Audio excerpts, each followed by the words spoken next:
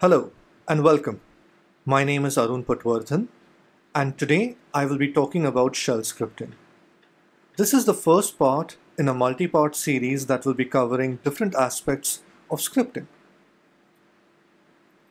In today's session, we will be looking at different aspects of shell scripting, such as what does it mean to create shell scripts? Why do we need them? All the things that we would need in order to create our own shell script. And finally, how to go about creating our own shell scripts. Let us first look at what a shell script is. Shell scripts are simply files that list out a series of commands in the sequence in which they are to be executed. By commands, we typically mean other shell commands, but these could also be other executables, scripts, or commands from other languages. So why would we need to create them? There are several reasons. The most common reason being automation. For example, if there are steps that we perform on a repeated basis, such as checking for the presence or absence of particular files, we could easily automate this task with the help of a script. Or, if we want to perform certain tasks at scale, such as creating a set of files and folders that should always be there within the user's home folder. Scripting also has the added benefit of consistency. By performing the tasks the same way, we can ensure that our desired outcome is the same each and every time. Before we go ahead and look at how to create our own scripts, there are a few things we need to keep ready at hand. First, we would need to know the commands we would have to execute to achieve our goal. This list is quite large, and one would not necessarily know all the commands supported. But over time, your knowledge of these commands will grow, so don't worry. Second, we need to pick a shell interpreter. I will talk about that momentarily. We also need to decide how we will be accessing the command line interface. This would most likely be via the terminal application, but there are other ways of accessing the command line too.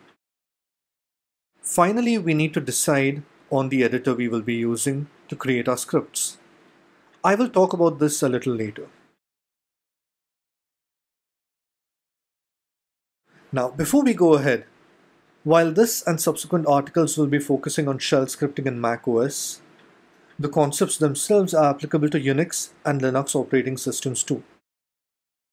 Also, I will be creating most of the scripts on macOS Big Sur. This shouldn't be a problem in most cases. However, it is important to keep in mind that some features and commands may not be available in all versions of macOS.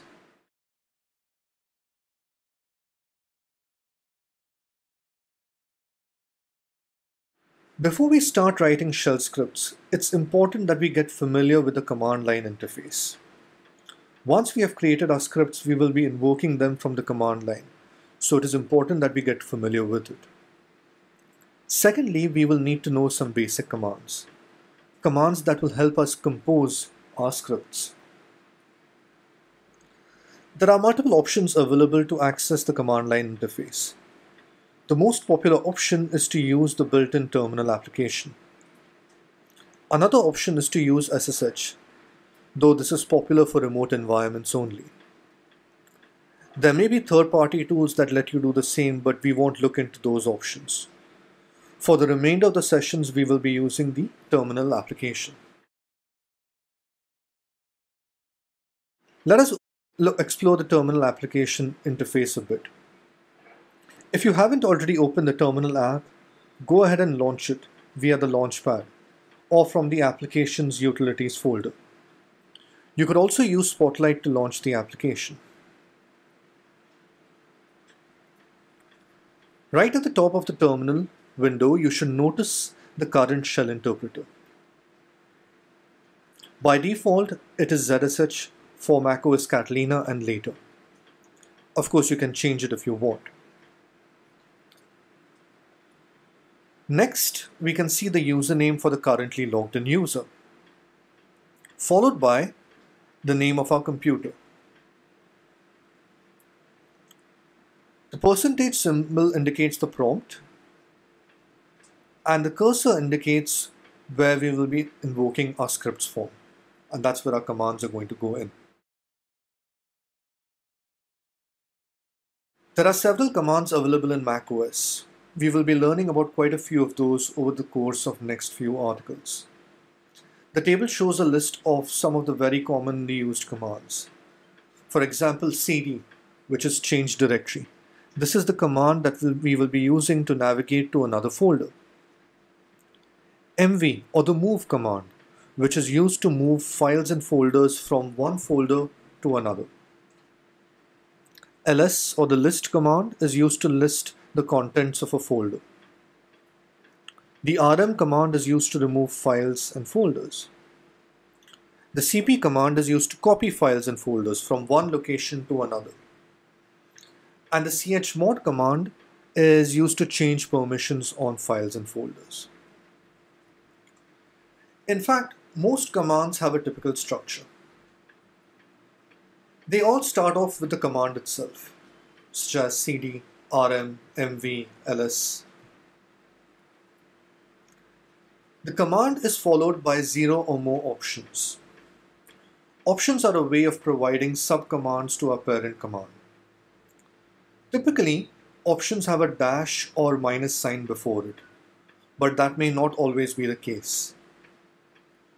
Also, it's possible that in some situations, an option may be represented with more than one option values. They may or may not be case sensitive. They may have a full name instead of a character or both. Always refer to the documentation of a command before using an option.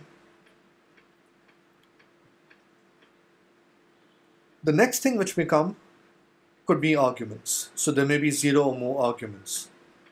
Arguments are how we provide external data to our commands. And finally, we may have more arguments or options that may be required. It is also possible to chain the output of this command to the next one. Information as to what is required to successfully execute a command comes from the man page. Here is an example of the command. This is the copy command. This command will copy all the items from the project report folder into the user's shared folder. Let us break it down part by part to understand what is happening. First, we have the command itself. Second, we have the option R. This indicates that the command should be applied recursively to all the files and folders within our source folder.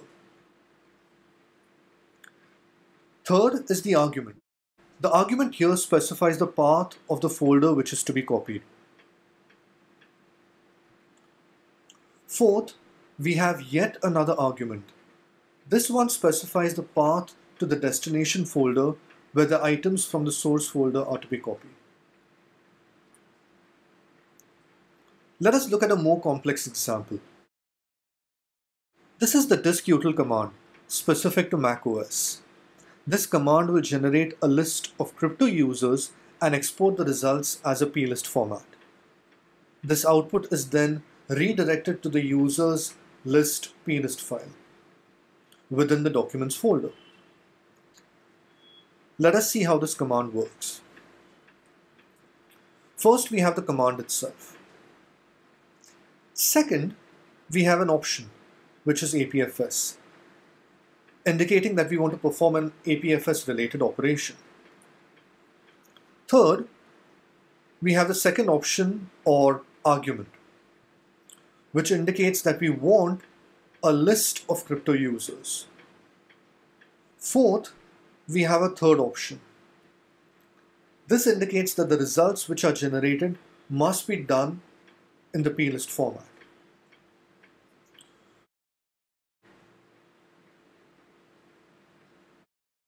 Fifth, we have our first argument. This indicates the volume for which the command must be run on. Sixth, now this is a little different. The two greater than symbols indicate the redirect operator. Commands typically print the results on standard output, which is the terminal window. The redirect operator instead redirects the output to a file instead of printing it out on standard out. We will see this operator in greater detail in later sessions.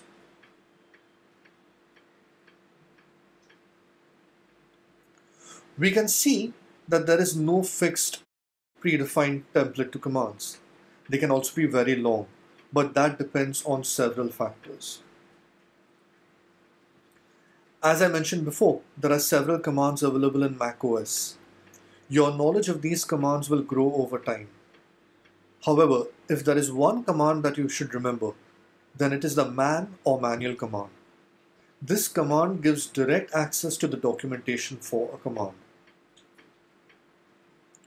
In fact, here is a nice tip. Run the command man followed by option T, followed by the name of the command whose man page you want to open,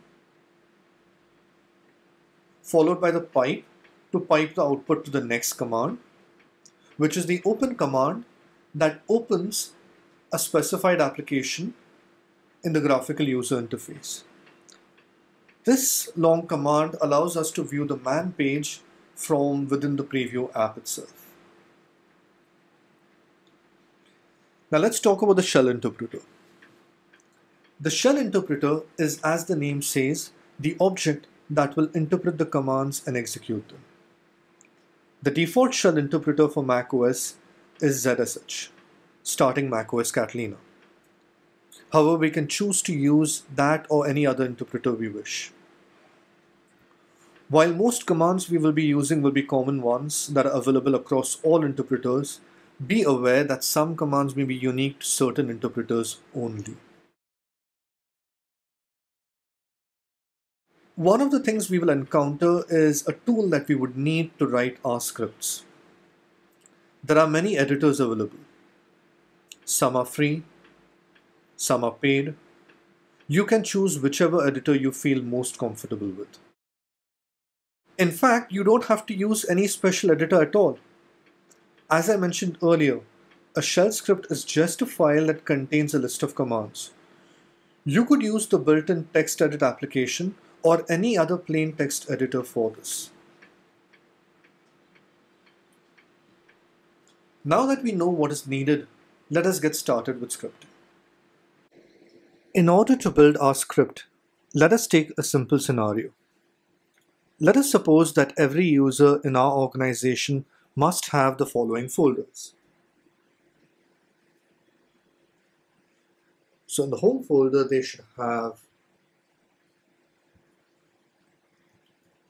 tools, reports, help.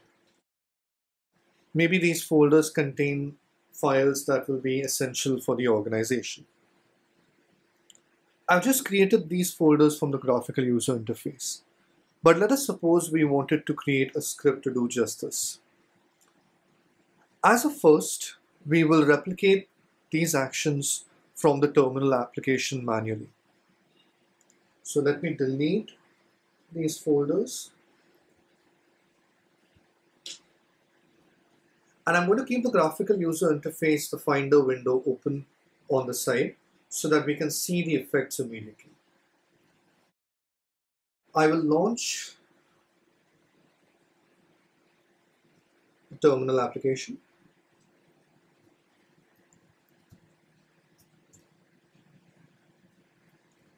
So just a quick recap of things. I'm currently using Z shell as my shell interpreter. That's my username, computer name, the prompt, and this is where I'll be typing the command.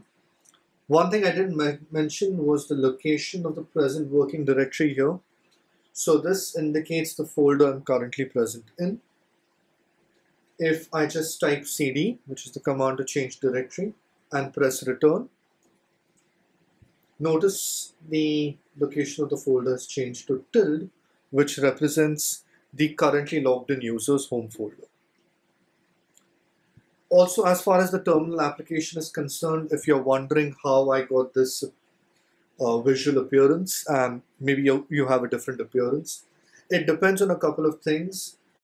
Firstly, it depends on whether you have light or dark mode. Second, if you go to terminal preferences, under profiles, you can create your own profile out here by taking an existing one and say duplicating it, where you can change the color effects, font, colors used for the text.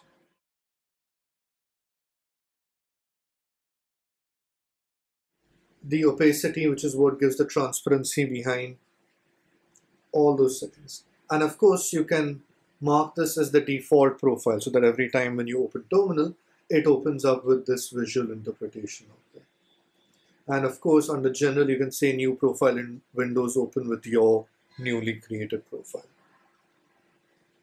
So those are a couple of things out of the way. Now, let us recreate the steps we performed in the graphical user interface. The first thing we did, and I'll just increase the size of my font for terminal. So keyboard shortcut is Command plus.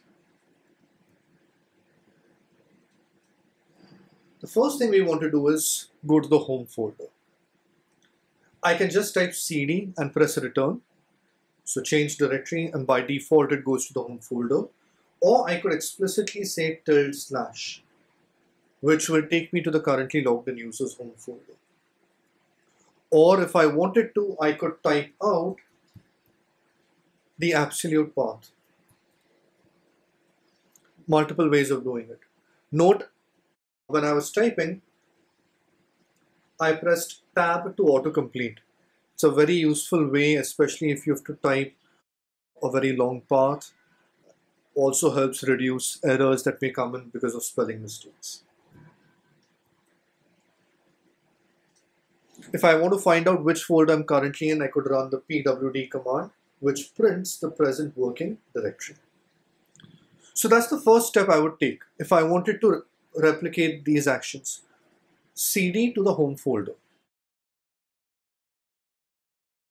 Now we will create the 3 folders in our home folder. The command to create a folder is mkdir. Mkdir tools, mkdir reports, mkdir help. And notice as I'm typing the commands in the command line interface, they are appearing in the graphical user interface. Help, reports, tools.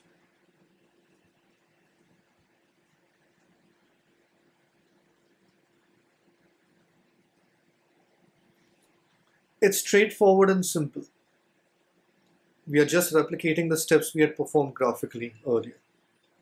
Now, one of the other things that we can do is to create an empty file, an empty hidden file inside each of these folders.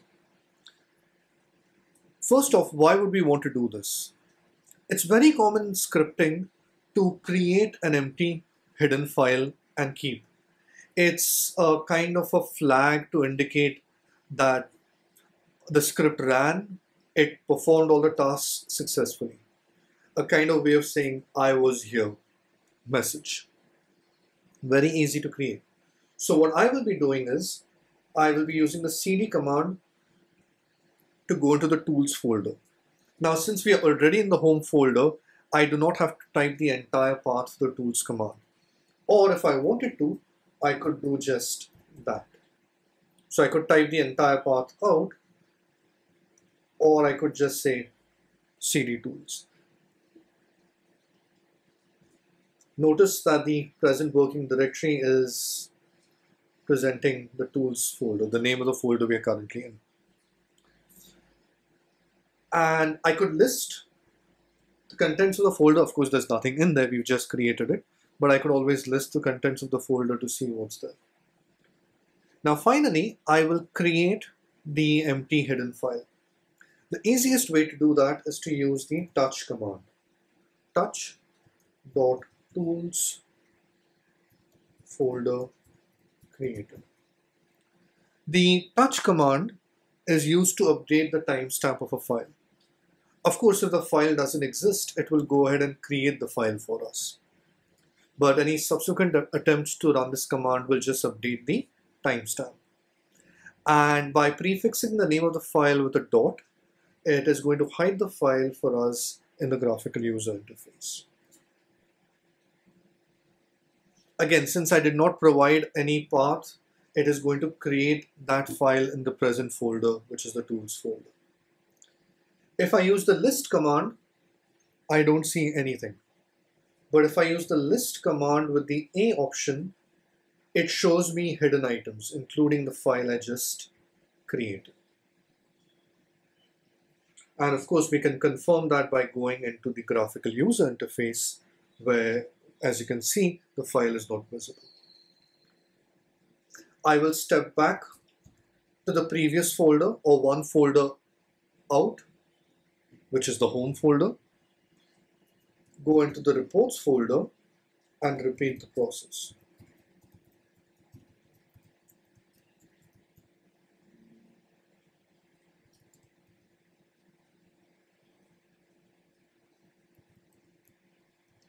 And do the same thing for the help folder.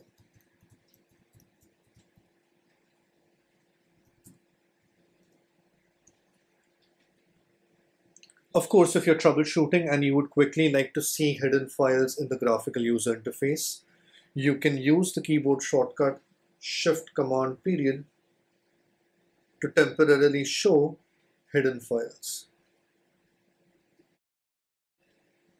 And you can see there are many other files which are slightly grayed out, which are hidden by default. And notice you can now see the files in the tools folder, in the reports folder, and the help folder. And you can press Shift Command period to stop showing the hidden files again. So that's it. Those are the commands that I will be running to create these files and folders. Now let's suppose I wanted to do this on a whole bunch of computers in the organization. The best thing to do would be to put these commands in a script. So let's recap the steps that we performed. We first went to the user's home folder, created 3 folders using the mkdir command, went into each folder, used the touch command to create an empty hidden file, and that's it. So now we will be creating a script that will be replicating these steps.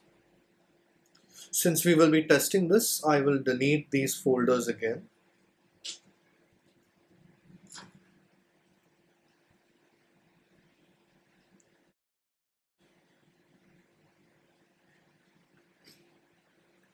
And now I will use TextEdit to create a script.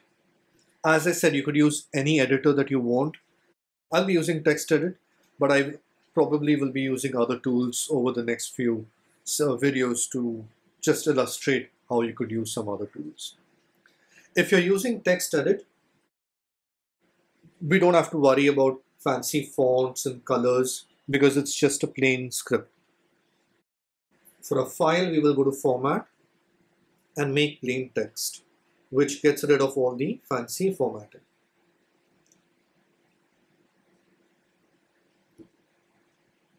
Now,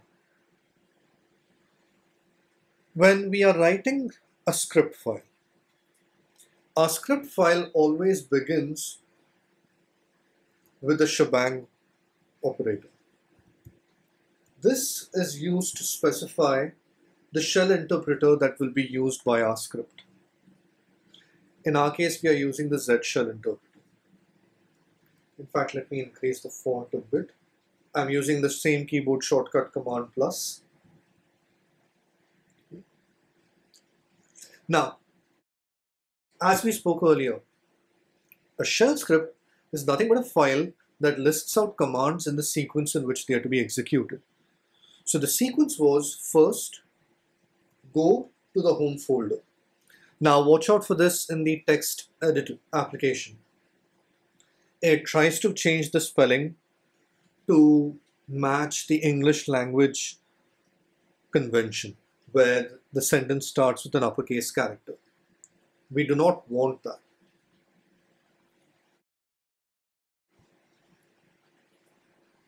Click on the cross to say, no, I don't want the spelling to be converted. Watch out for this. Some other specialized editors will not prompt you for this and therefore they may be easier to use. Anyway, coming back, the first step was to go to the home folder. So cd to the home folder.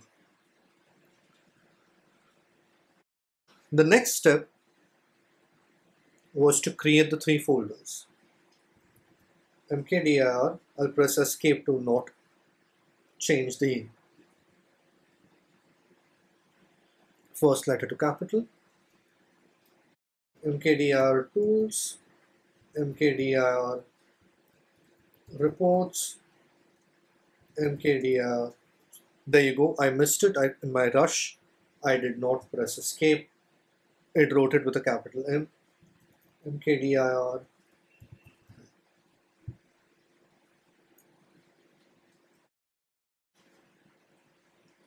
We create three folders. Next, we will go ahead and create the empty files. So cd tools touch dot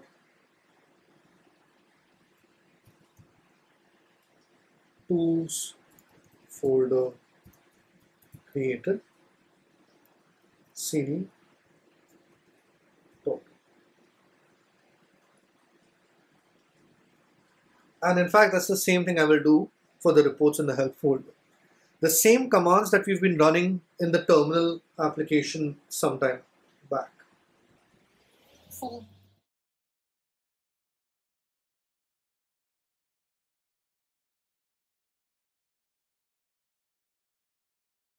And there you go. Now all I will do is I will save the script on the desktop. I'll call it folder creator. You can give it any name. The extension ZSH. I don't want the txt extension. And let's save it.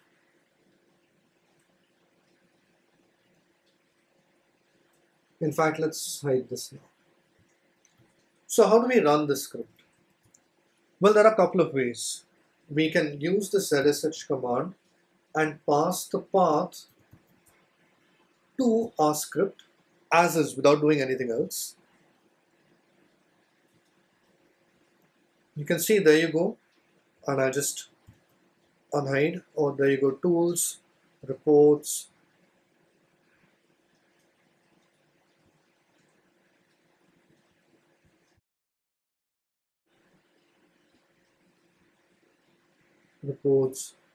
help,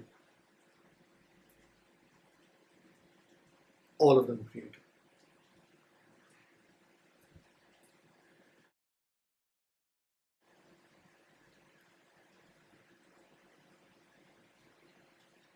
So I could run it using the ZSH command, or I could just give execute privileges to this file.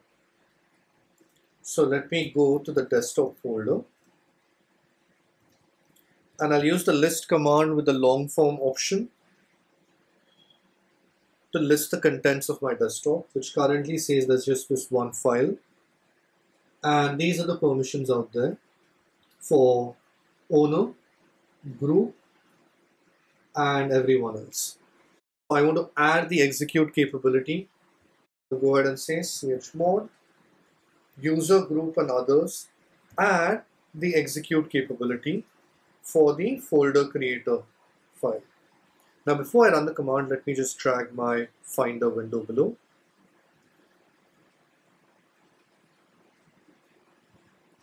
Let's run list. And there you go. You can see I've got my execute permissions. And now I can directly just run this particular script, and you can see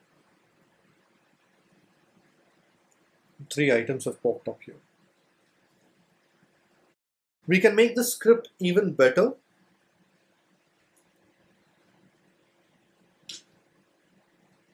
by using another command known as echo. Echo just repeats whatever is there.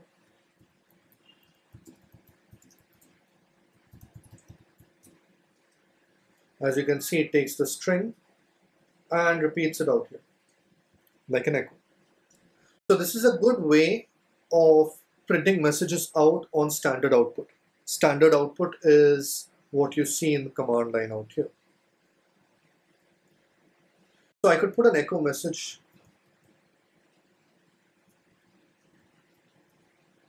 to indicate starting script.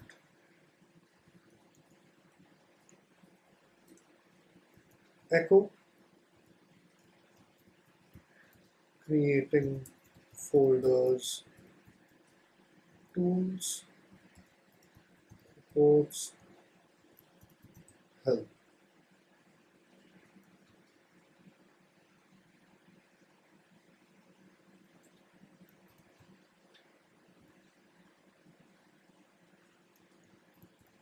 Creating hidden files.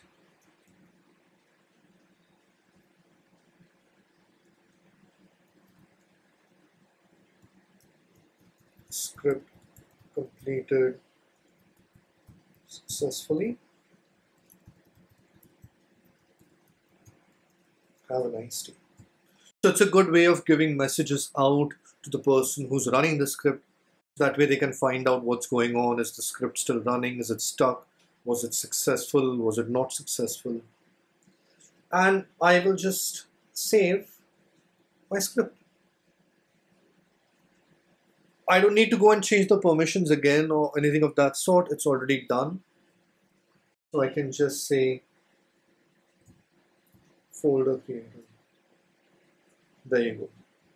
Starting script, creating folders, creating hidden files, script completed successfully. Have a nice day. And I can see all the items created perfectly. As you can see, it's very easy to create scripts. It's very easy to go ahead and modify scripts. And all I have to do now is just share this script on other computers, ask the person to run the script, which could also be potentially either by, well, double clicking it depending on the extensions you've given. So if you wanted to do that, well, here's another tool, by the way. It is the Xcode tool.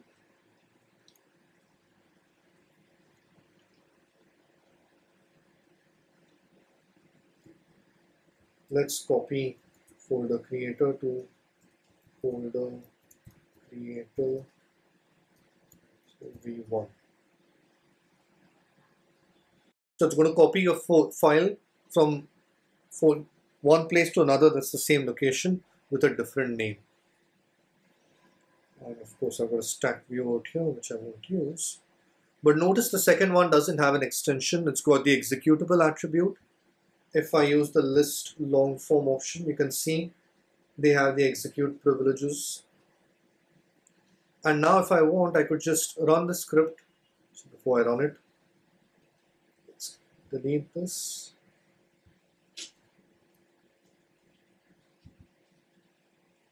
There you go.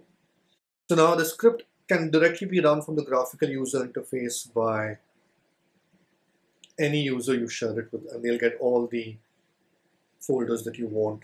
The script executes perfectly along with the messages that were being printed out. And there you go. It's that simple to create scripts. To summarize, scripts are very easy to create. As you write them more often, over time you will find that there are more commands available and there are more things that can be done. A good way to prepare for this would be to identify situations or scenarios in your current environment which can be replaced with scripts. These situations have typical characteristics. We need to perform the tasks repeatedly. This needs to be done very quickly, and more than one person may need the same tasks to be performed. If you find yourself faced with these requirements, then you may want to consider using scripts.